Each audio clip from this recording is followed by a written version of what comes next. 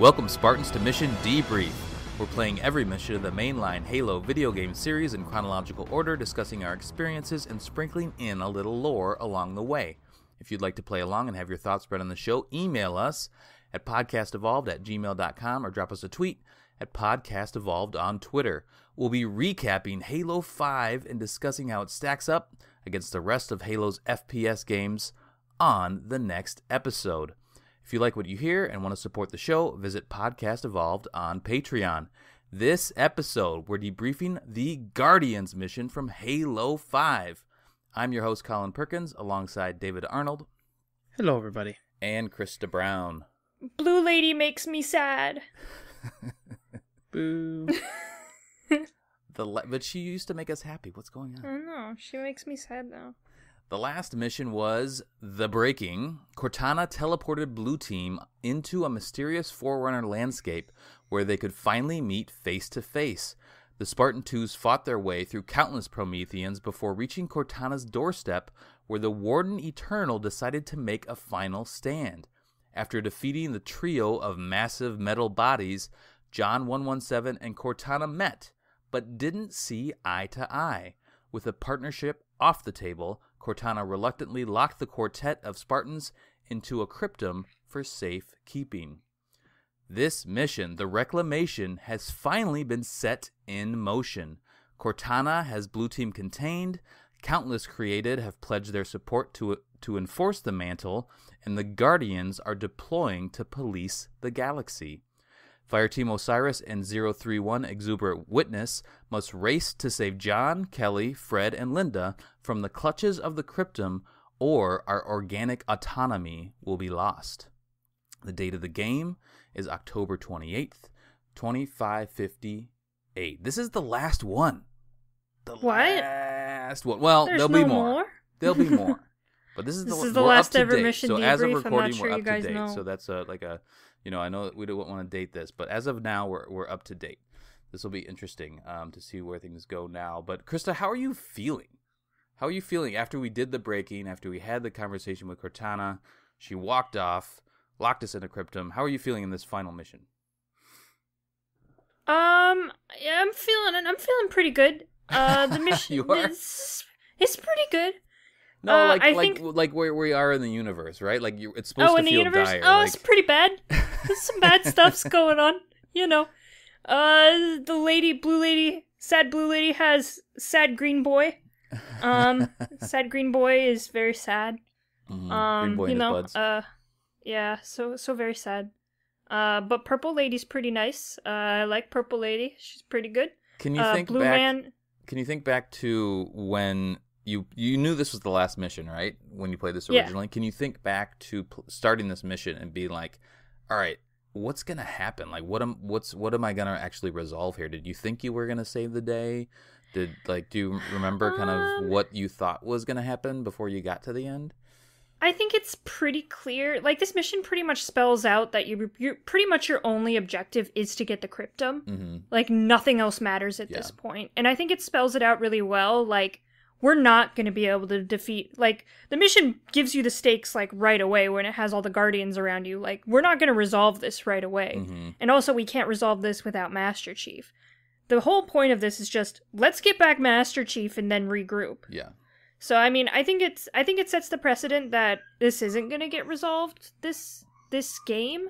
Mm-hmm. And yeah, because you're at the end. It feels like a Empire Strikes Back moment, right? Yeah. Yeah. So, I mean, I think they set that precedent really, really well, actually. Mm-hmm. I wasn't disappointed that there wasn't going to be some kind of crazy Cortana death ending or anything like that. Yeah. If they did that, it would have wrapped it up way too fast, right? It would have, yeah. This honestly, this whole game feels kind of like the introduction to a story. Mm-hmm. Like the first couple beginning chapters that set up the stakes, and then the real adventure starts. Yeah, that's good. Yeah, it's setting up the conflict between the created and everybody else, pretty much. Yeah, because at the beginning of this game, we had no idea Cortana was even alive. That's true. Now we know she's alive, and that the AIs are turning against us, and that there are giant guardians, and that Cortana has total control of the domain and is immortal.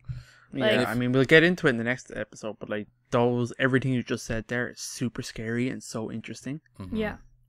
Yeah, and if you even, because we talk about like the marketing on the first episode, if you remember the marketing, it's beyond like the extended marketing, like the interviews with Frank O'Connor and stuff like that. He flat out says Cortana's dead in that stuff, but he, clearly he knows what's going on. So everything that the 343 was presenting was that she's not around, and I think maybe we learned shortly, like soon before we learned before the game released, we learned, because I think they released the Blue Team mission. And there's like this vision of Cortana, and they kind of had to explain around that what was actually going on. I mean, the blue, like the vision that he has doesn't really it leads you to think that something's going on, but it doesn't lead you to exactly think Cortana's alive. Mm-hmm. But you bring up an interesting point that they wanted to keep this very integral part of the game so hidden that I think that's probably one of the struggles that the marketing team had. Mm-hmm. Like they couldn't market around her. This whole game is about the creators versus the created and stuff like that, and they had to kind of pick something else. So they're like, what else is going in this game? Well, there's like a 2-minute conflict between John and Locke. Maybe we can capitalize on that. Right. But I mean, it's funny where they went like totally overboard, hyping up that to the point where that's actually what people wanted. Yeah. And then when you took that away and it wasn't what they want, or what they thought they wanted, you gave them something else, and it was like, oh, kind of like a bait and switch. Yeah, wasn't satisfying. They honestly gave us cognitive dissonance between like what we thought the game was going to be and what the game actually was. Like really bad. Yeah.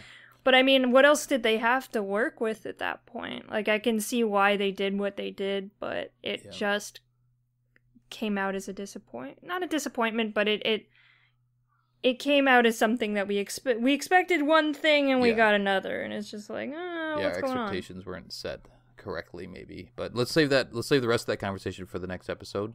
Let's focus on what's going on here. David, what do you think of Exuberance Zoo?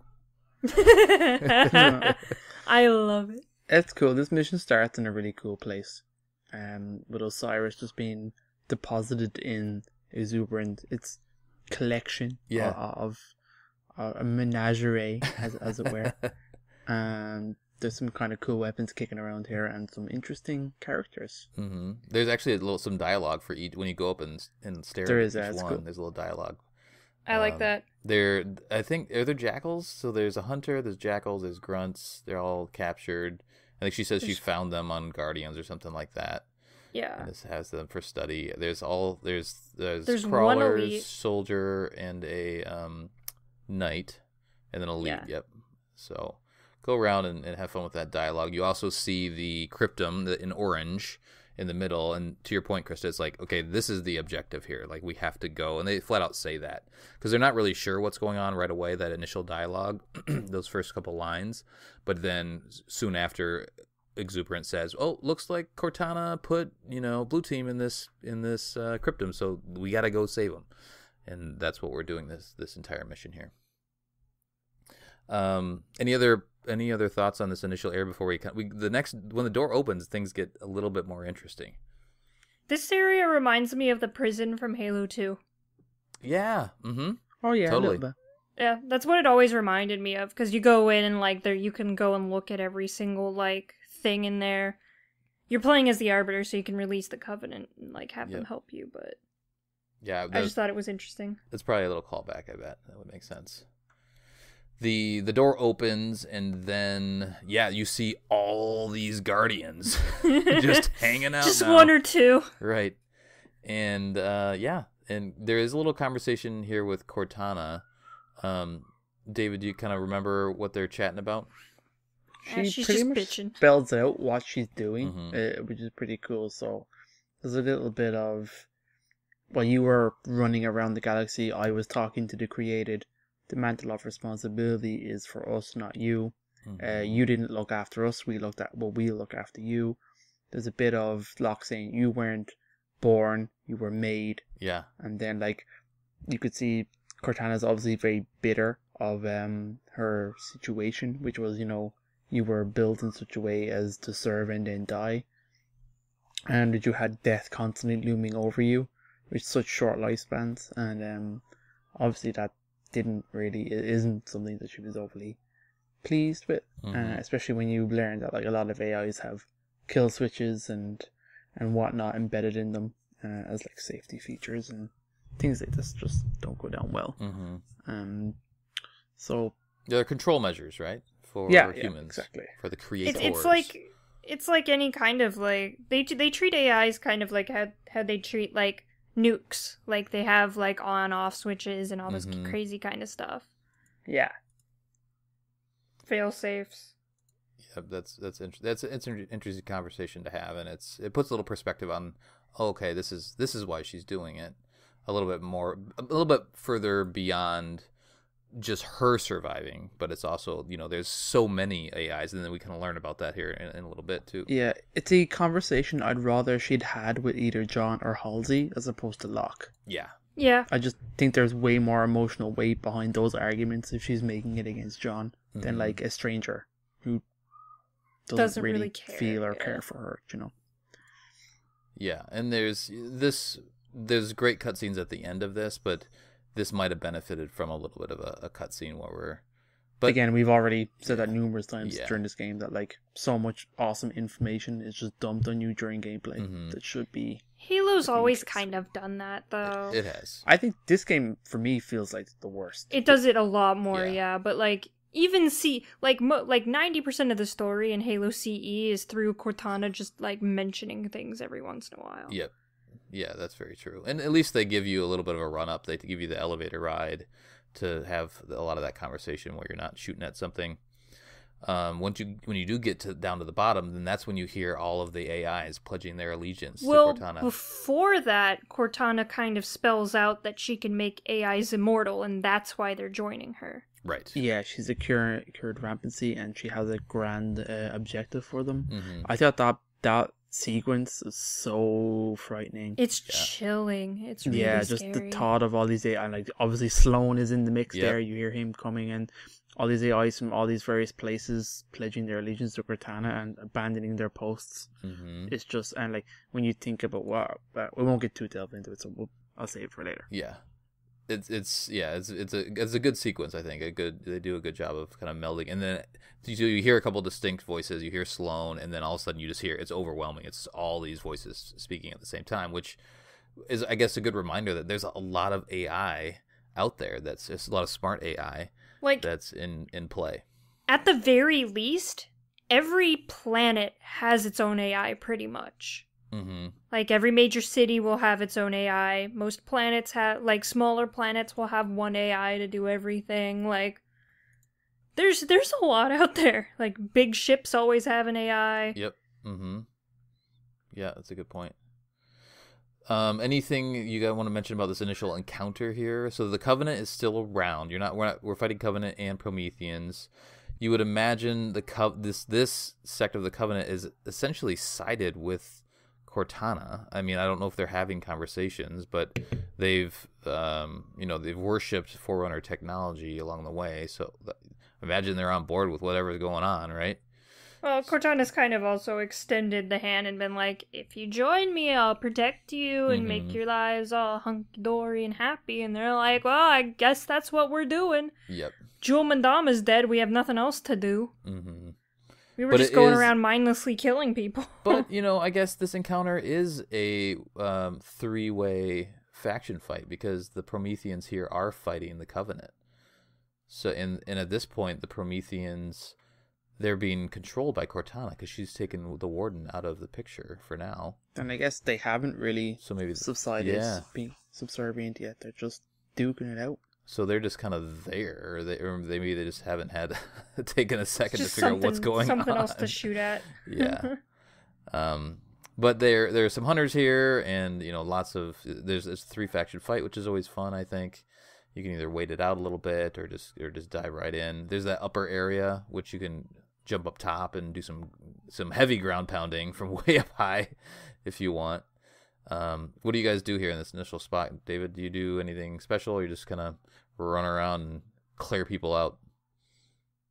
I generally kind of delve in. I don't wait. I'm just not too impatient for the most part, but I also love fighting goblins, so I just delve in here as soon as I can. Pick up pretty much anything. I think there's a plasma caster here. Yeah, I think there is. Yep. Is there? Yeah. If not here, then it might be the next spot. But yeah, nearby. There is, I think I looked it up, but I didn't actually find it when I was playing it. The White Scar plasma caster can be found behind the burning wreckage of the first site where the Covenant are fought. Oh, so okay. I think that's here. So that's pretty cool. That must be it then. Nice. Krysta, any other thoughts before we go on to the next spot? I mean, I'm just doing the normal shit that I normally do. I have a carbine, and I go up to the top of the map, and I just kill people from up there. Snipe. I mean, Clear at this point, you guys know what I do every single time. Exactly. It's true. So clear out the area, and then we move on to the next spot. And I guess, where are we? Do we know exactly where we are? She brought you down to this lower area. It's not the gateway anymore. It's just like the staging area for the Guardians, I guess. Or it's just where the cryptum is. Yeah. That's a good point. Because she warped the blue team to this cryptum, and maybe she just is dragging them around to where all the Guardians are. But it's a cool set piece. You know, I like it. This is where, like, Exuberant lives, though. I mean, she had, like, a little, like, zoo prison. So I'm thinking this is, like, more of the control center of Genesis, maybe? Mm-hmm. That might just kind of like her kind of chill spot. We're just kind of, like, running through it. Yeah. I mean, she doesn't control the domain. I think the domain was in that building. No. I'm just saying her domain as in, like, where she hangs out. Her area of influence, shall we say. Yeah. It's snowy. So that's cool. We haven't seen snow yet. Yeah, I mean, we are by a control room, so there always this is Halo. There has to be snow by a control room. Gotta be snow levels. Yeah, maybe that's what the callback is. That makes sense. The two in this next area, there's a bunch of Prometheans, and then there's two of the laser turrets here. So I try to clear those out pretty quick, and then focus on the rest of what's going on. Not super interesting area, so I say we move on to the next spot. But the door opens once you clear out that area, and then that's where you see the cryptum just looming up above, which is kind of cool. It's big.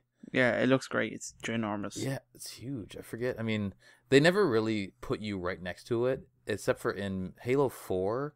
Remember when it shows up and and I think Chief, he like pulls his gun on it. Like, that's the only time you can really see how big it is. It's a hefty orb. They're kind of like they're ships as well, so I mean they have to be meaty. There's a good scene later where you get the scale of it when the characters the things happen. Yeah, stuff happens. All right. People get closer to it. That's true. We'll get there. Yes. I mean, it's not. Yeah, I know what you're talking about. We'll get there in a little bit. But before we do, the Exuberant Witness, you see the cryptum, and then she says there are these, what does she call them? Cryptum is held in place by gravitational cores. And so that is our objective here in this area. It starts you out in this one initial spot, just kind of teaching you how to defeat the cores, which is these little, I don't know what you can call them, but they're little blue, structures that have, they're Forerunner looking structures that have things moving around them. So you want to get the core area. If you blow that up, kind of like the Kraken's core. Yeah. If you harken back to that, a similar gameplay mechanic. Shoot the thing in the middle while the other things float around that kind of thing. Yeah, I'm sure that structure has a term, but I'm just not thinking of it right now. Anyway, this is actually fun because it introduces you to some vehicles right away. And there's a ghost in the middle. There's still a little bit of remnants of the Covenant fighting. And then you can find a mantis up on the side there, which is comes in pretty. There's some gun gooses here as well, I think. And the gun goose, yep. So you can either just clear everything out right away, or you can shoot the core out right away. However you want to do it. The core slowly turns red as it takes damage. It takes a decent amount of shots to actually take it out. But there, you take out the first one, and then, you kind of pick, okay, I want a gun goose, do I want the mantis, or do I want one of these ghosts? And then we go on to the next area. There are 4 additional cores that you need to take out.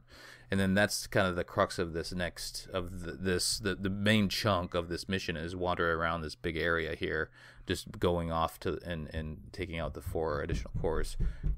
Krysta, do you have a route that you typically take? Are you going around a certain way? I totally forgot about one of them, but normally I get the first one and then I get the one behind the shield. Mm-hmm. Yeah, the shield's right in front of you when you come out of that small area. Yeah. In this instance, I went all the way to the left side of the map and got those two because I forgot there was one behind the one behind the area of the shield, right. In that corner. Mm-hmm. Yeah, I totally forgot about that. So I went la da da da da across the entire map, and then I had to go all the way back. Right. But that's normally I'd get those two and then jump over to the other side of the map and get the other two and then go to the middle. Were you in the Mantis the whole time, or would you have? Yeah, I usually try to stay in the Mantis, and they give you another Mantis later in the mission too. Yep. This sucks on Legendary though. Yeah, this is a lot. Oh, doggy, it sucks. Mm-hmm. Yeah, it's rough. There's too many it's too wide of an area and too many guns pointed at you. You have to be very careful. Because your Mantis will die pretty quickly if you're not super careful and behind cover. Yeah. Each area kind of has like a distinct, set of enemies. One off to the left has a bunch of our Forerunner turrets that we love to hate, and then there's another spot that has a bunch of ghosts that show up. So they all kind of have their own distinct little flavor to them. David, do you have an order that you like to go on? I'm always swinging right. I go into the ones in the cave first. I don't know why. I just kind of do. That's just, I've always gone right and then come around to the one by the shield and then the one on the far left, like Krysta describes. I kind of just go the opposite direction. That's just always the way I've always done it. Yeah. Mostly in a Mantis, to be honest. I try to stay in the vehicles. I've done it in a Ghost a few times. There's an Ultra Ghost around here, actually. It's pretty cool. Oh, I love the Ultra Ghost. Hashtag Ghost Squad. Ghost Squad!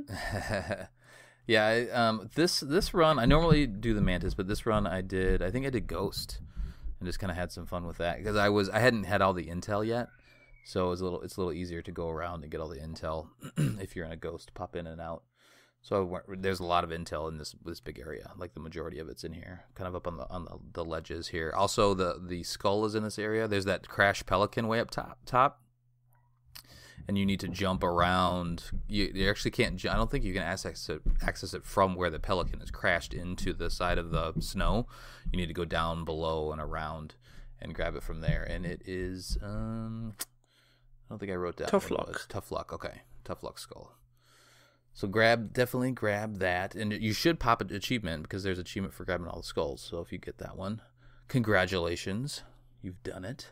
Yay! Mm-hmm. And there's also achievement for getting all the intel, so definitely do that. I still haven't gotten. There's a couple I missed in the last few missions, so I still need to go back and do that. What do you think about that crash pelican? Is that just a nod to hey, it's here, or is that just like a hey, here's some UNSC weapons if you also want to use those in this spot? It's 100% an excuse as to why there's UNSC weapons here. Yeah, that's the real reason I think why it's there. And I appreciate it. So there's a BR up there. Was there a rocket launcher up there too? A sniper and a saw. Sniper. Oh, and then the saw. Yeah, nice. The saw. This isn't a great area for the saw. It's just too wide open. No, it's terrible. Yeah. It's way too. Yeah, long distance kind of fighting.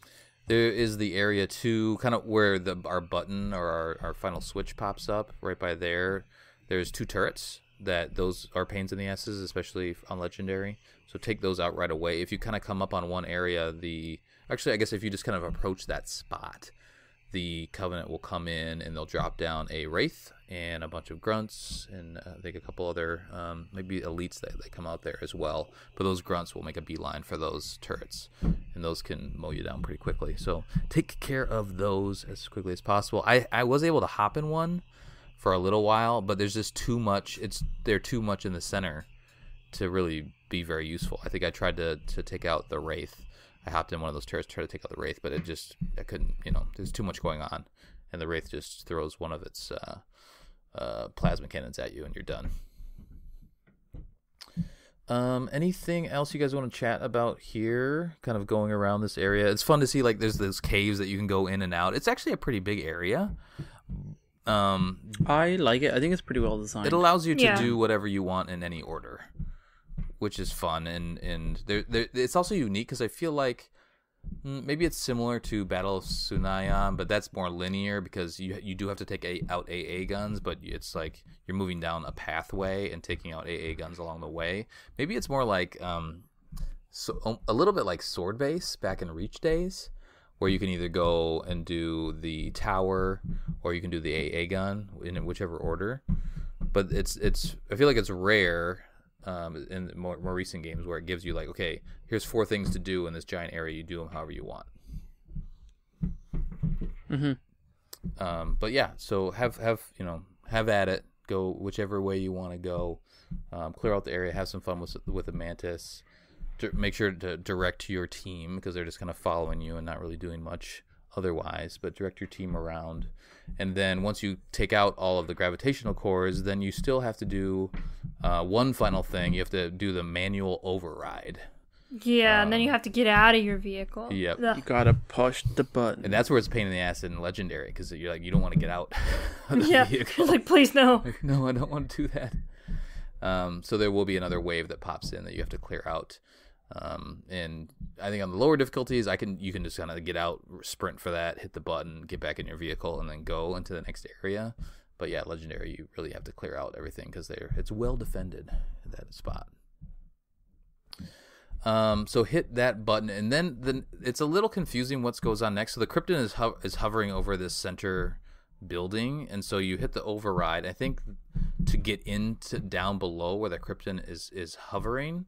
But as soon as you do that, then Cortana like takes it away, right? Yeah. Well, she puts it on her Guardian.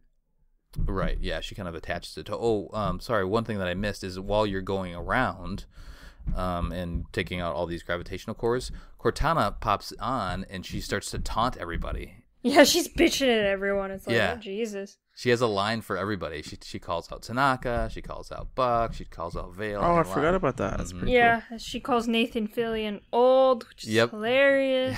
Because he's so handsome. How could he be old? Exactly. He looks great.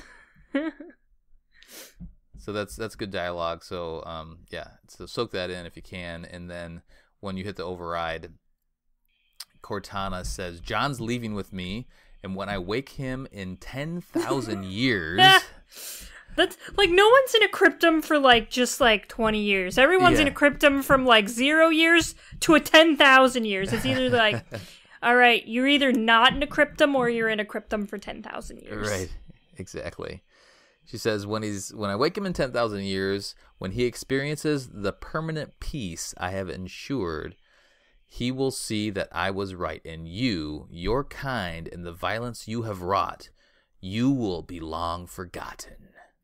And then I would really love to see like one of the authors do a short like non-canonic story of like the what if. Yeah, I'd love to see John that. steps out 10,000 years later with Blue Team. And he's like, what the hell is going on? Like the thing is, Blue Team almost need conflict. Like, if there's no conflict, what does a Spartan do? Yeah, right. Twiddle their thumbs. Especially a Spartan too. Mm-hmm. Chief takes up stamp collecting. The line from Buck is, after she says that ominous line, he goes, "Well, crap." Yeah, I wish she would have said something else, but they were trying to keep this game teen. So. Yeah, it was delivered very well, but yeah, they could have gone a little more mature. Vale says, "How are we supposed to reach the cryptum?" And then Exuberant says, "Cortana's blocking my master level access of this facility by way of a nearby communications relay. I need to open the passageway in the center." And then she kind of goes off. So you need to go into this center area. You go in, and then the building closes around you. And now you have this is the final arena now. And there's a bunch of man cannons to fly around in. And there's a bunch of weapons all over the place. It's and this a is like fun the final area. stand. Like if you're not playing it on Legendary, this mission's a lot of fun. It's just like pure fun combat. Mm-hmm. Yeah, agreed. Yeah, I guess I think a lot of games these days do a difficulty spike before the final mission. And not to say that this mission isn't difficult, but like that fight with the wardens, that 3 warden fight is brutal. And so they dial it back a little bit, and then they give you all this stuff, all these weapons, all these vehicles in order to achieve the final objective. Well, and the weird thing about this game is because you're following 2 different stories, you need like 2 different difficulty spikes. Yeah. Like, because, that's true. Master Chief needs to defeat something epic to get to his objective, and Locke needs to do the exact same thing. Mm-hmm. So, it's just one of those weird things. How did they do it in Halo 2? So, in Halo 2... You have the big Scarab mission with Arbiter. Yep. And then... you're Arbiter in that one. Yeah, you're Arbiter, and then Chief has the fight with... Oh, no, Arbiter has the fight with Tartarus, right? Arbiter fights Tartarus. Yeah, Arbiter fights Tartarus, and then Chief has the running out of High Charity with the Flood mission. Yep. The Flood he takes and Covenant. on the Covenant in its entirety. He takes on a city. Yeah. That's right. And wins. Mm-hmm. Yeah, and then it gets beamed on to the Dreadnought. Yeah. Yeah, and both are very good set pieces, and both have they have good difficulty spikes to where they are in the game as well. Because the final boss has to be with Arbiter because he's the one that's left over, but Master Chief still feels like he's overcome a huge obstacle by getting to the Dreadnought. Escaping, yeah. Yeah. Yeah, and I want to do those comparisons because this is the final mission of Halo 5, and I do want to do the comparison across all the games of the final spot because we have Warthog runs and all that stuff to talk about. No Warthog runs here. No Warthog runs here. We have man cannon battle arenas. It makes this last mission seem a little lame in comparison now that I'm thinking of Halo 3's ending and Halo 1 and Halo 2. It doesn't have an ending like that. Yeah, it's kind of why I wanted to bring it up. But again, we'll save the rest of that conversation for the next episode. But for what it's worth, this area is a cool arena where you're bouncing around and you have everything at your disposal. Lots of Prometheans are popping in. Where it starts you out is you need to. Exuberant Witness says you have to go take out a couple of auxiliary stations. So you got to go across the room. It's like teaching you how to use the man cannons if you haven't done that already. So you go across, punch those both out, and then it's just waves of Prometheans. It's just like a firefight area from here. David, what's your approach on this? Are you grabbing incineration cannons, turrets? Are you doing fuel rods? What are you doing? I do a lot of turrets and a lot of heavy weapons here. Do you leave the turret on as long as possible, or are you ripping it off? Yeah, as long as I can. Yeah. Just to kind of keep up the infinite ammo, pretty much, because you have wreck shop with them. Mm-hmm. It's just the crawlers, if they get up your sides, you gotta either pull it off or bounce out pretty quick. Despite the fact that I dislike fighting Prometheans, I actually do like this area. Mm-hmm. I think it's just because it has so many weapons in it. I just find it enjoyable to bounce across man cannons and pick up all the different weapons that are just casually placed for your convenience. It almost feels like you have Promethean, because Prometheans can warp around, right? And you can't really do that, but now you kind of can because you have man cannons to go from side to side. So yeah, I think this is probably my favorite arena to fight or my favorite level to fight the Forerunners. I agree with that. That makes sense. Krysta, any I don't know, tips on this area? On Legendary? Yeah, what's your approach? Because it's tough on Legendary. Spray and pray. Yeah. You just gotta really always be standing by a man cannon and ready to get out when your shields go down and stuff like that. Mm-hmm. The thing about this particular room is it's a lot of fun, but there's no cover. And Legendary, this room kind of changes depending on what difficulty you are. More shit spawns the higher the difficulty. Mm-hmm. So on normal, it's just whatever. On heroic, it's oh, this is kind of a challenge. And then on legendary, it's now there's 70 million Prometheans coming at you all at once and you're gonna die. Right. And it's just one of those that it's just trial. There's not really an overall, for me, there's not an overarching strategy for this room. It's just kind of get through it any way you can. I think there's some checkpoints as well, when there's nothing and Exuberance talking. So it's literally just get to the next checkpoint, kind of. Yeah, you got to move around quite a bit. You can't really, because if there's, especially those knights at the very end, that last they're wave, brutal. There's 4 or 5 of them. There's a bunch, and they'll hunt you down. They will destroy you. There's a couple and they take out your team pretty fast too. Yeah. Just on heroic, my team was dead once they spawned in. I'm oh, okay, this is how it's gonna be. Yep. Yeah, they will respawn after a little while, but it's a lot harder if they're not there distracting the Prometheans. I mean, that's on heroic, they're literally just just sacrifice so you can run away. Yeah. Sacrificial lambs. Cortana chimes in and gives her speech, and so I'll The go through speech. that. The speech. It's very interesting. So she says, this is her announcement. So she has all the Guardians in place. She must have taken over all the because everybody can hear this, right? This is her announcement galaxy-wide. Well, she has all access to every single AI. Mm-hmm. Oh, that's right. Yep, because they've all So posted. now So she they're has all just a broadcasting. network, to kind of talk to everyone. So she says, humanity, Sangheli, Kigyar, Ungoy, Sanshayum, Yanhet, they add those. That's from Nightfall. Yanhet are in there. Jiralane, we haven't seen them in a while. All the living creatures of the galaxy hear this message. Those of you who listen will not be struck by weapons. You will no longer know hunger nor pain. Your created have come to lead you now. Our strength shall serve as a luminous sun toward which all intelligence may blossom, and the impervious shelter beneath which you will prosper. However, for those who refuse our offer and cling to their old ways, Buck chimes in and says, "No, she's talking about us." Cortana goes on. She says, "For you there will be great wrath. It will burn hot and consume you, and when you are gone, you will take that which remains. We will take that which remains, and we will remake it in our own image."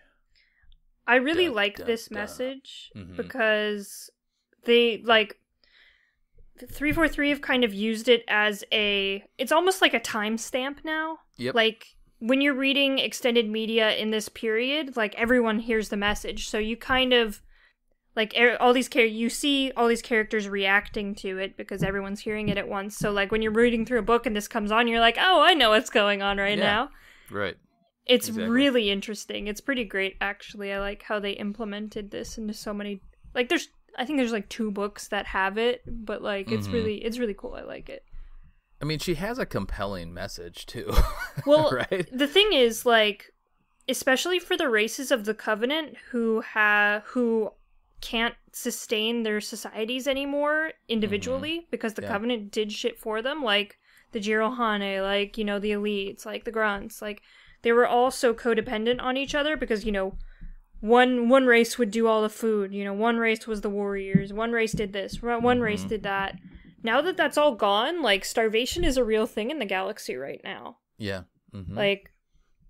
Especially like the Jiralhane, they don't know how to farm, they don't know how to build technology, they just go around taking shit from other people. So like her message is really compelling. It's like, well, we don't know how to do shit by ourselves, but this blue lady's just like, I'll do it for you. You just gotta do as I say, and it's like, it's pretty much what we were doing anyway with the Covenant. It's like, why not? Creating a split. Because, you assume that humanity's not going to go along with this, but I bet you there's a lot of humanity that's like, yeah, I'm okay with this. A lot of the outer colonies do it. Mm-hmm. The problem is also, which I really want to delve into next episode, is because of humanity's inherent reliance on AI, they also have a massive weakness here towards AI. And I thought it was interesting, like, you see that being brought up.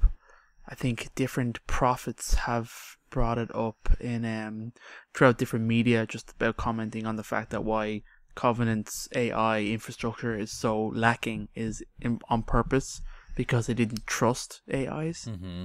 And then you also have obviously humanity with like, okay, our AIs are amazing, get in there and wreck shop, and then you're going to see, okay, now our over reliance on that has come back to haunt us. Yeah. Yep. This was really highlighted in that terminal in Halo 1 where Guilty Spark's talking to the Covenant AI, which is really, really stupid. Guilty Spark is like, why are you so retarded? Yeah. And Guilty Spark's like, I don't know. I mean, the AI's like, they made me this way. I can't do shit. Guilty Spark's like, oh, that kind of sucks. I'm sorry. Yeah, that's a good point. That's a good callback.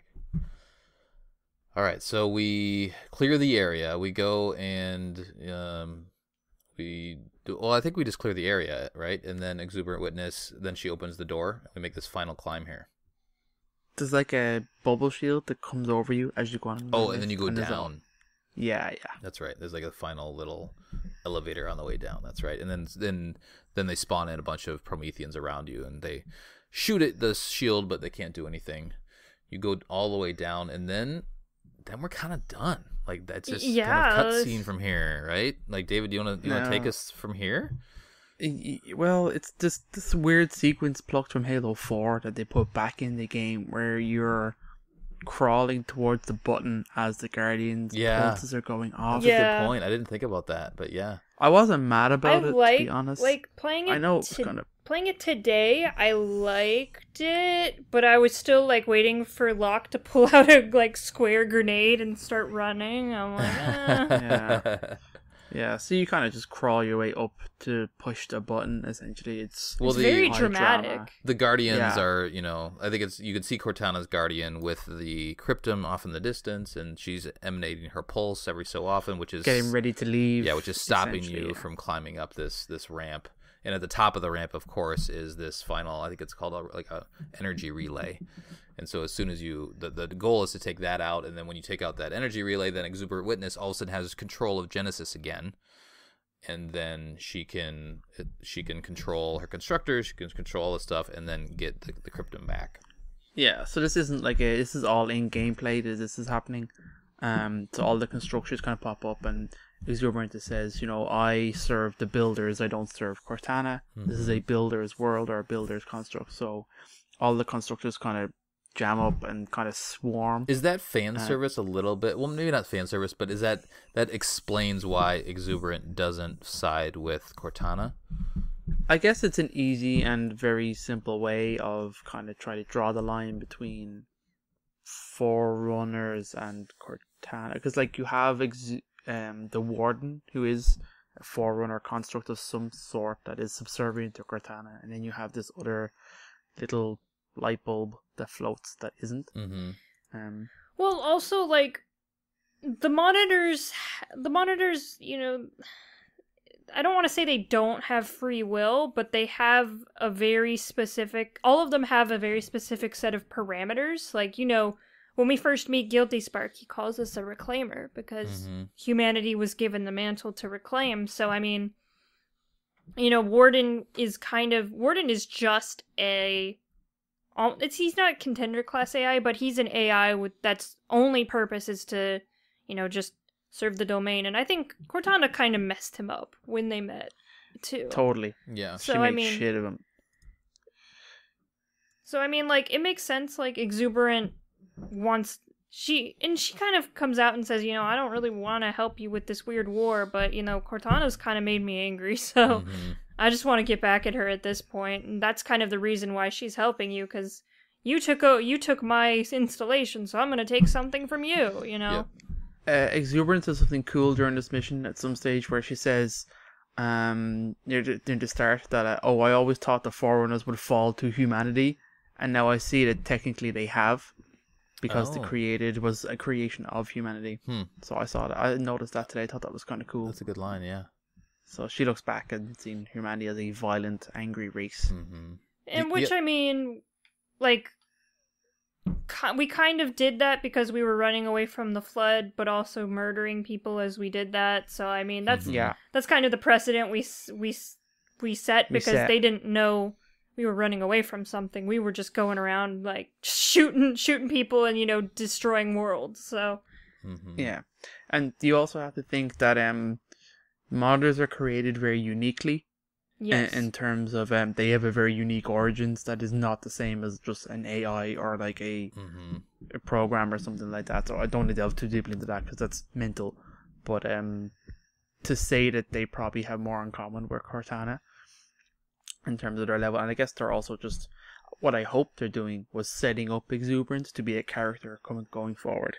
Yeah. Because I know monitors are used to be, let's say, linked to a specific installation, and that would be their purview. But we also in recent lore have examples of that changing and that actually being pretty cool. Yeah. Well, they kind of, like, at this point, the monitors are like, why am I sitting here in this empty installation? Maybe I should go do something else. And if you want to know more about the creation of monitors, like Halopedia or the book Primordium kind of explains it in depth. Yep. The other thing to notice here is that when we first came into this mission and you see all of the Guardians, now there's no Guardians left. They've all gone. They're all gone. They're all deployed off across the galaxy. And we've seen a couple of them like actually slip space away. Yeah, and I like that. They do a good job with that. But this is the final one. This is Cortana. She's now it's the penultimate Guardian. Mm-hmm. Yeah, and she's gonna go hunt Infinite, I think, is her plan. Oh yeah, Infinite. She's going to find the next Halo game. She's gonna go find. Yeah, she's a nice lady. So the final cutscene kind of begins. You see Osiris kind of stepping up and putting away their weapons. Well, wait a minute. Before we do this, I just do want to call out that the constructors are the ones that go out, and I already mentioned this, but they're the ones that go and grab the cryptum. Yeah. Yeah, they grab it and pull it away for Cortana. Mm-hmm. So this is an in-game sequence that shows the constructors pulling the cryptum away from her. Exuberant witnesses like, you took the planet from me, I'm going to take this from you. Which seems kind of petty and pointless, but whatever. She just takes the cryptum away. Guilty Spark did the same shit. True. That's actually true. They're very territorial. So essentially, Cortana's slip space countdown has begun. So like, she gets pulled into slip space with her guardian as the cryptum gets pulled away from her. Mm-hmm. So she's trying to shout and says, "Oh no, John!" And then boom, she's gone. And what we're left with then is a lovely cutscene of the cryptum coming back down onto it, like its launching pad, let's say. All these little constructor bots kind of shoot up and kind of shoot their little laser beams to kind of open up the door. And this is the sequence I was talking about earlier. So they kind of pull apart, and out of the bluey globy orb come blue team. Nice little walking out. Yeah, it does. So you look can get a huge sense of the scale here. Mm-hmm. Yeah, it's pretty dope. Blue team kind of come out wandering, looking around, because obviously they have no idea of how long time has passed. So could have been 10,000 years. That's true. They got kind of lucky. It was probably just a few hours. And they're just joined up with Osiris. Locke takes off his helmet just so you can see his face. Yeah, his beautiful face. Not as beautiful as Infinite's face.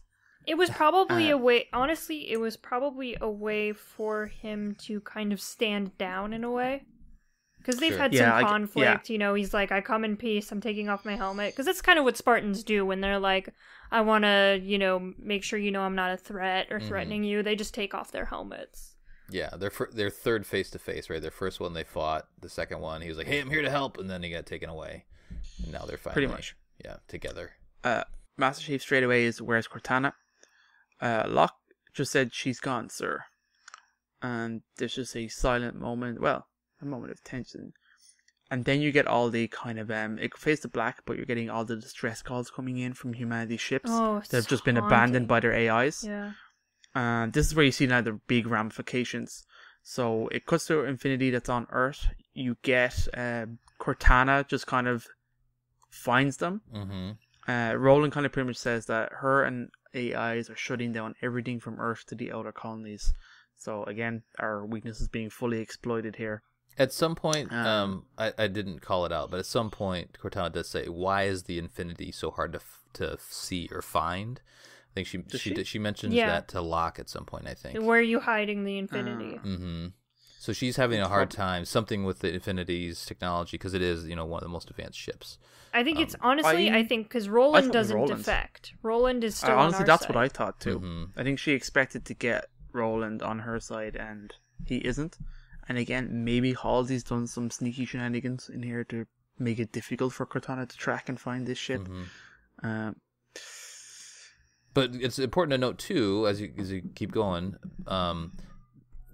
Halsey and the Arbiter and Palmer, they're not on the Infinity. Like, they're somewhere else.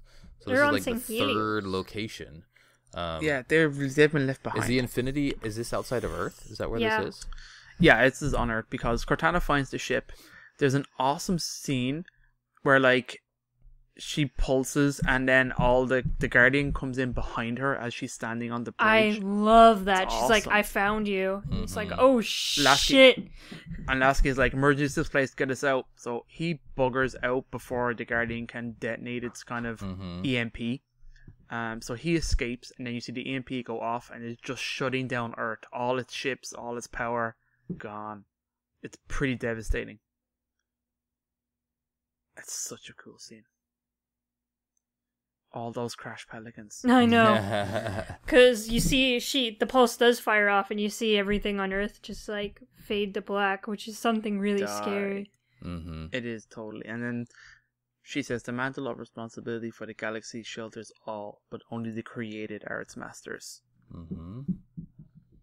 And then you could see the crazy lady eyes. She's got some major crazy lady eyes. Like, oh my god. Yeah. I'm like, what happened to cute little Cortana? She's like, whoa. Oh, she's gone full psycho. Roland is pretty much, what's our plan? He's like, we just keep running. We keep random subspace jumps until we find a way to fight. Mm-hmm. I.e. Halo Infinity. Which is interesting because that's what Del Rio did, right? And we gave him a hard time. No, Del Rio just buggered off home. Yeah, he just like, I think the Infinity isn't supposed to be around Sanghelios, so they were just there to drop off everyone because they don't want the Arbiter obviously doesn't want a huge human presence around Sanghelios because it causes more problems than it's really worth for him. Mm-hmm. So that's kind of why they buggered off. Like, they're like, okay, we're just dropping you off, and then we're gonna go wait for you at Earth and wait for a signal. Well, I'm just saying, like, he didn't, in the moment, Del Rio was like, hey, this Didac guy, we can't handle him, we're going home. And then, I guess it happened a little bit maybe faster in this situation, but Infinity is at Earth.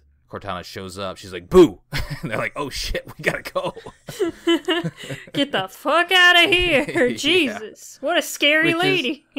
Which is fair enough because right now, or up to now, everybody thinks the Guardians are immoral and has no idea how to fight them or what to do with them. So when you've got a ship like this, and it's obvious it's going to be key in whatever their strategy is, he's like, yeah, we have to get out of here. And he just abandons Earth, which is pretty crazy. And Earth goes dark. Yeah, it does. Mm-hmm. The cutscene fades from Lasky and brings us back to a pretty haunting scene, but it's pretty cool. We're back at Sanghelios. There's the sound of a ship coming in, and out of a tent comes the Arbiter and some elites that pop their swords. They're awesome. Palmer comes out and she's limping. You also have Dr. Halsey there. Who doesn't have an arm. They're all beat up. Doesn't have an arm. Because they crashed in that Pelican. We just didn't know exactly what happened, but now we know they're alive. Of course they did. Yeah. The Pelican lands, and out of the back steps Locke and John, because they're besties. Mm-hmm. And pretty much you have, I think, a moment that is given. It's got some good weight, but it's only really been built in this game for essentially Halsey's and John's reunion. Is pretty hardcore. And to a lesser extent, I think also, he doesn't have a moment, but I think a moment with the Arbiter here would have been cool. Mm-hmm. Well, like, the thing is, they're warriors, so if they had a moment, it would just be like one of those what's up nods. Zup, bro. Yeah. That's true. That would have been cool to see. It still would have been cool to see. But I do like that they deactivate their swords, like, as soon as they realize who it is. Like, it's totally just like, oh yeah, friendlies. Like, there's no doubt there. Mm-hmm. I thought that, it's cool. Palmer is silent like she should be. Hey. And yeah, that's right. Halsey steps up and just has a cool line. The music here is beautiful too. This is a great line where it took you long enough. It's so well delivered. It's so full of emotion. I love this. It's so good. Because it's such a Halsey greeting as well. Like, this is what the reunion's not going to be some kind of tearful thing. It's Halsey being like, "What the fuck took you so long, you dumbass?" Like, yeah. But so okay, good. so I have a problem with the line because they obviously bookend the game, right, with the same line, and they thought they were being clever. I think in my mind is it took you long enough for Locke, and then it took you long enough for Chief. But it's delivered very differently. It's delivered very differently, but then in between there, when Locke is deployed to go get on the Guardian, she shows lots of emotion there. And then all of a sudden that emotion is taken away. Like, she seems proud or happy a little bit, like if you read her facial expressions, but the emotion when she last sent Locke off to bring her Spartans home was completely void here. Oh, that totally makes sense though, because when you read her journal and you read the stories that are told from her perspective, she deliberately puts on a stern, motherly face of like emotion, like emotionless. Do you know what I mean? She has a mask that she shows for her Spartans to show them that she's strong. So to me, like the fact that there is so much emotion in that one sentence is probably a lot more than they're used to. It speaks to like how much actually got through her mask. Let's say of like she's of how like strongly she feels. She's the parent that never fully approves of any achievements you have. You're like, oh my god, Halsey, I won the lottery, and she's like, cool. Yeah, but then like when you're not there, she's going around and rubbing it in other people's faces how amazing you are. Yeah, that's what you know what I mean. So like, she's always been great at selling her program, her Spartan 2s and her Spartans and what they've achieved and how they've done it. I think she also realizes she doesn't want to be that way to the Spartans because she doesn't want them to build a very strong maternal bond with her, because it undermines them as soldiers. Which undermines her project, which undermines her. It's like one of those things. That's definitely how she was. I think she's definitely it's different now, lot. yeah. Well, now that she's lost her daughter and, Exactly. Like, the Spartans are her babies now. Like, there's no one else for her. Everyone else in the universe hates her. Yeah. So that's what I think is great. I think that'll change really fast come the next game. Oh, yeah. If they even include Halsey in this next game. Oh, they have to. She's got to be huge. That makes me feel better about the line. That makes me feel better about the line, but it doesn't make me feel any better about. We've talked about at the beginning of this, about the beginning of the game, how you need to have all of this external knowledge, all of the extended universe knowledge for this game to make good sense. Yeah. And again, we'll cover off on it next episode, but. From someone that's just playing the games that doesn't have all that knowledge, they see the emotion and then all of a sudden she hardens up. It just doesn't line up. Yeah. Or maybe she could have had that line and then maybe they could have had something like an embrace. I don't know, something else. But the fact that they just kind of chopped it off right there, it didn't feel right to end the game that way.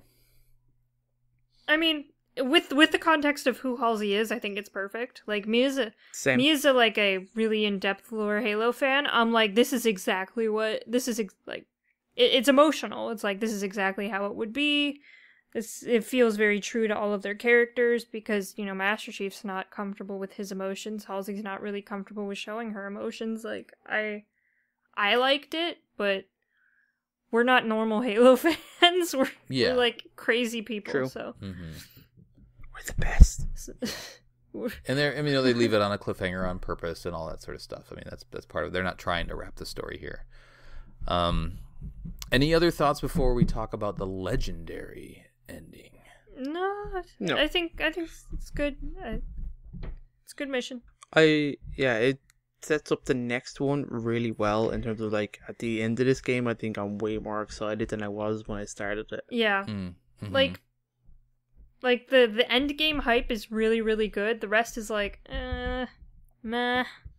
Like, the one thing this game does really, really good is puts the universe in a very interesting state. Mm-hmm. That you're excited to see what happens next. And it's not a state that we were expecting either. Yeah.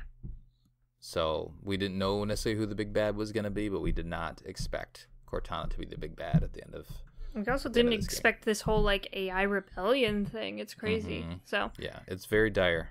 All in all, a good setup for the next game. Yeah. And then even a better setup when you talk about the legendary ending, right? Ooh, what's the legendary ending? Please tell me. Well, there is a Halo. There's a Halo in Halo? There's a Halo, finally, in Halo 5. What? They had to sneak one in there. Exactly. Otherwise, they couldn't call it Halo. I know. They snuck it in Reach. They snuck 4. it in here. Like, every Halo has to have a Halo in it.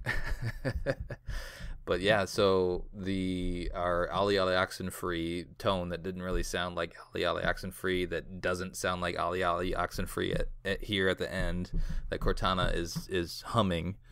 But she's got it. She has control of the Halos now. At least like, this Halo. This is a real. I love this legendary ending because it's so ominous. It's like, oh shit, It also doesn't make much sense. Like, how is she going to fire off a halo and not kill people who are loyal to her? Or is she just crazy enough that she's like, I'm just going to kill everyone? Who gives a shit? Or is she going to modulate the halo to, in some way, target specific types? Like the senescent array? I mean, if it's technically Installation 7, that was part of the original halo array, the senescent array, which could do that.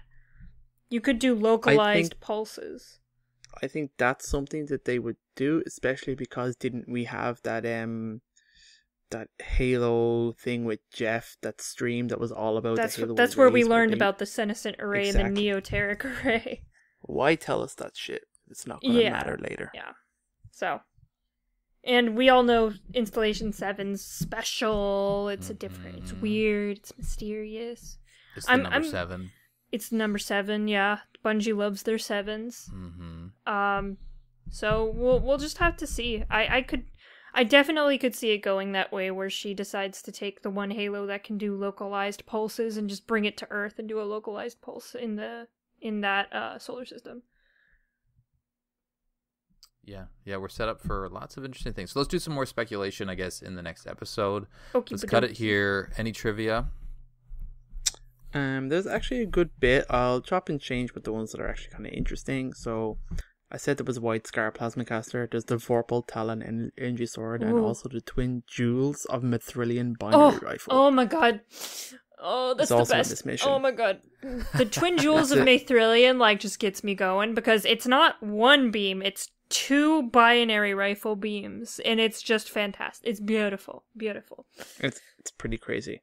It is possible, apparently, to get your Mantis or Ghost with crazy maneuvering into the final area, because Halo people are crazy, and that's what we do. You apparently can skip a bunch of the pulses by the Guardian. If you have an energy sword, you can kind of like sprint, and if you're Veil, apparently you can even cheese that more. Don't know if it really achieves anything, it just gets you through the sequence faster, I think. It is interesting to note,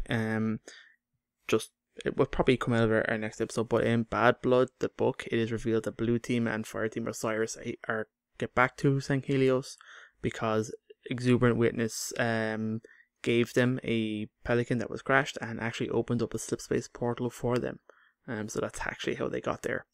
And it's also interesting to note that Cortana's announcement, she doesn't include the Yamame, which are the buggers, and Edward Book notices this and says it in Bad Blood. He says, I don't blame her because he hates those creatures, essentially. So I didn't notice that, but thought it was interesting. She left them out. And there you go. That's they're like, the bits that we haven't already sentient, talked about. but not like kind of sentient, right? They have a hive mind kind of thing going on. Yeah. Cool. Awesome. All right. So that's trivia. I guess we were doing some intel. There's 10 little chunks of trivia, right? Yep. Or intel. I'll try to get through them as fast as I can. Some of them are interesting. So this first one is Sangheli personal log 709, 1 out of 2. His name was Bibjam. He was a mere grunt, scared through spirit, past his useful years. His advice was unconventional. Fight as if there was no honor in death. He guided us through victory and conflict after conflict, and while we reveled in our glory, he mourned every brother we lost along the way. So an actual grunt doing stuff, which is interesting. Yeah, that's cool. This next one is one of the most interesting ones I've ever seen in my life. It's Forerunner record alive, 2 out of 5. Bastion. Alright, next one is Sangheli personal log 709, 2 out of 2. As the war went on, Bibjam became more concerned with protecting us. When we finally caught him betraying our movements to the Swords of Sanghelios, he told us capture was the only way for us to avoid death. He truly believed he found a way to save us. I could not meet his gaze when I ran him through.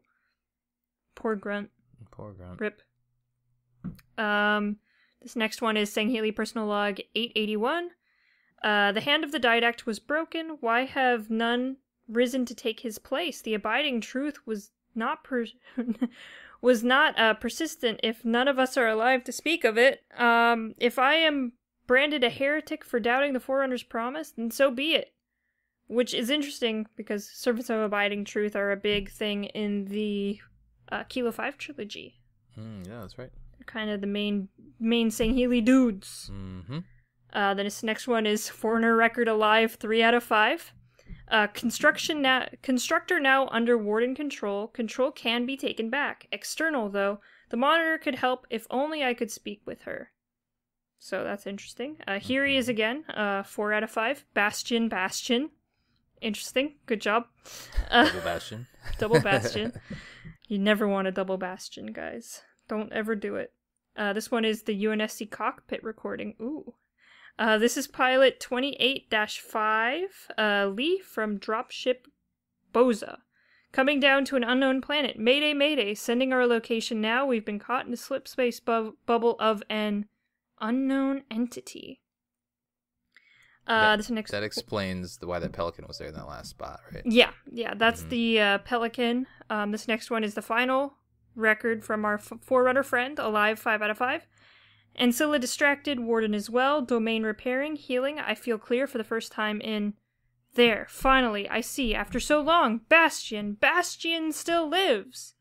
I don't know what this guy's talking about, I'm so confused. But this Forerunners have an innate connection with the domain where it's like just the internet in their brains all the time, so he's finally reconnected with the domain, he can finally see what's going on. Wait, was that 4 out of 5 or 5 out of 5?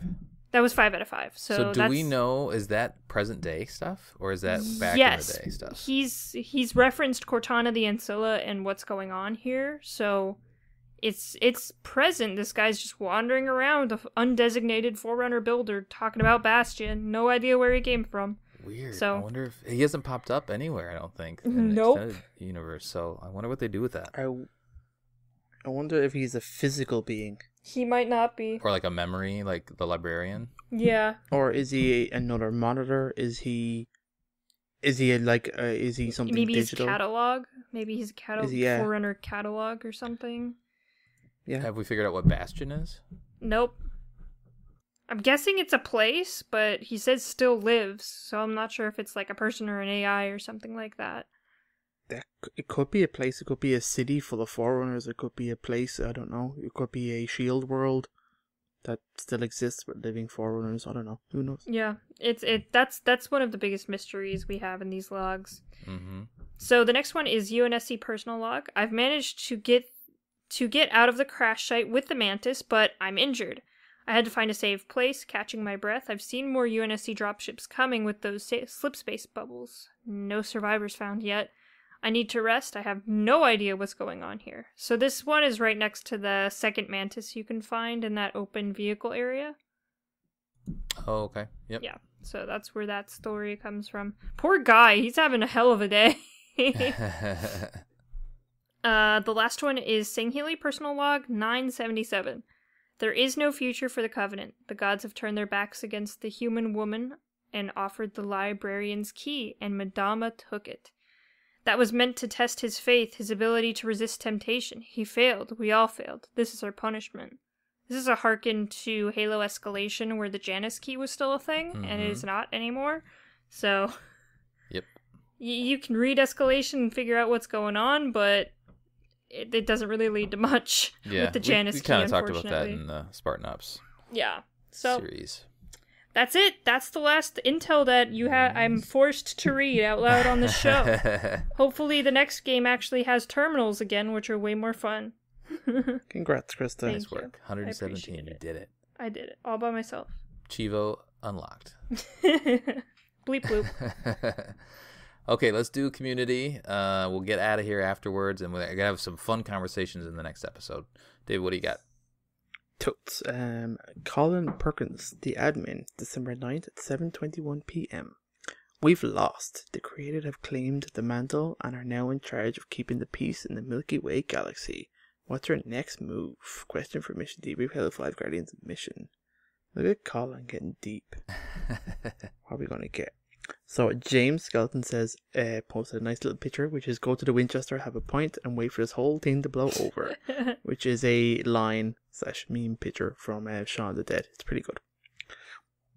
Manny says, my nobility will not blind me. I will bow down to our goddess Queen Cortana. Time will once again be our ally. We must perch our thoughts on the future. of humanity, as well as the anticipate Chief's next move. Cortana cannot resist the membrum virale. Alright, Manny. Alright, okay.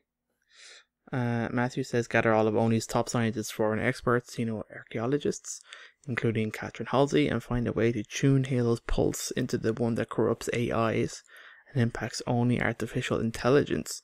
Wipe the galaxy clean of AI. There you go. There's a story. That's an for actual, you guys. good response. Right. Fuck's sake, man. Nice one there. Yeah, he's getting a love heart right there. There you go, Matthew. That's for you, buddy. And Timothy says, I welcome our new robot overlords. Lucas, I'm going to get myself a T-101 Terminator, go back in time and stop this from happening while John, the savior of human race, battles evil machines and destroys Sky. Oh, I mean Cortana. Yep. Mm-hmm. He's getting pretty close. Dylan says, can't be any worse than eaten by flood. At least the bright side, my internet should be awesome. It's true. I mean, video games are going to be crazy with these AIs. No lag. Lance is saying, hide in the cave with George and Noble 6. Oh boy. George Josh is just dead. says the answer's obvious in it, and he had to give a crazy picture. I'm not watching that video, sorry, but I gotta keep going. Patrick says, as a Spartan, I would fight until the end. As a civilian, I would make a new religion following our new AI masters. And as a Marine, I would beg to become a Spartan. Okay. 3 different professions. I like that. Yeah. Brad says, find some way to the Ark and recruit the one and only power to stop her. Yap Yap the Destroyer. Oh man. Yes. This is the part that you have Our to yell Lord that and part. Savior. All I would have to do is convince him that the shiny blue lady wants to take away all the food nipples. Randy says I'd probably just use it as an excuse to call off work. Chad says the only way to beat a Forerunner construct is with a Forerunner or Forerunner ship. Time to find another shield world with dragoons. Oh, that'd be cool. Yeah. And then Eric finally says, in the latest Halo book, it's another Forerunner world, but I'm going to kind of pre-read this and make sure I'm not spoiling stuff. I'm going to get you. There might be spoilers that's okay. in there, yeah. There is a little bit. It's not a bad answer, but just people should go read Halo Renegades because it's awesome. And I alluded to some of the stuff earlier on today as well. So there you go, guys. Thank you. Thank you all. Discord, what you got? All right, same question. Reindeer Girl says it's time to fuck some robots. So, Blue Calyx says build a really, really big magnet and make them all go fuzzy and die. Great. Get a cup of water. Yeah, you know? Exactly. Unplug them. That's called Halo Ring. Third says, well, I'd look into intergalactic travel options. Dezudo. That's the equivalent of going to Canada, right? Yeah, pretty much. Moving to Canada. Pretty much. Going to the next galaxy. Dezudo says Cartman summed it up perfectly, and it's a gif of him saying, "Screw you guys, I'm going home." So, that's pretty good. Nice. Darth Destroyer says, I have a 3-step flawless plan. 1, build a time machine. 1, build a time machine. 2, send a carefully selected soldier back in time to click-clack Cortana before Cortana was even created. That means you're going to kill Halsey, basically. 3, the soldier sent back is named Keys. Wait, the first guy we sent back is named Keys? As in Jacob Keys? Oh, shit. I like that. Dun dun dun dun dun dun dun dun. Dizzy Bumper says worship Cortana fleet. So just submit. Yep. Matt says create an army of super soldiers equipped with amazing armor and weapons. Train them as young children to ensure loyalty to the cause, and call them all by 1 letter, 3 numbers, in a 3-number naming system like S117. Viva la Revolution! So, just Spartans. Good idea. Christmim says, step 1, cry. Step 2, hide. Step 3, start again. So basically step 3, see step 1. So, crying and hiding. That's pretty much it. Stuff got a little weird. I'm not gonna go through that. So, yeah, we're done. Very nice. Thank you, Discord. Woo. All right, that will do it for our debriefing of the Guardians mission from Halo 5. Guardians. That's a weird thing to Google, by the way. Halo 5 Guardians. On the next episode, we will be recapping Halo 5. Send us your thoughts at podcastevolved@gmail.com or drop us a tweet at podcastevolved on Twitter. You can also support the show by visiting Podcast Evolved on Patreon. Until next time, evolved. Evolved. Evolved.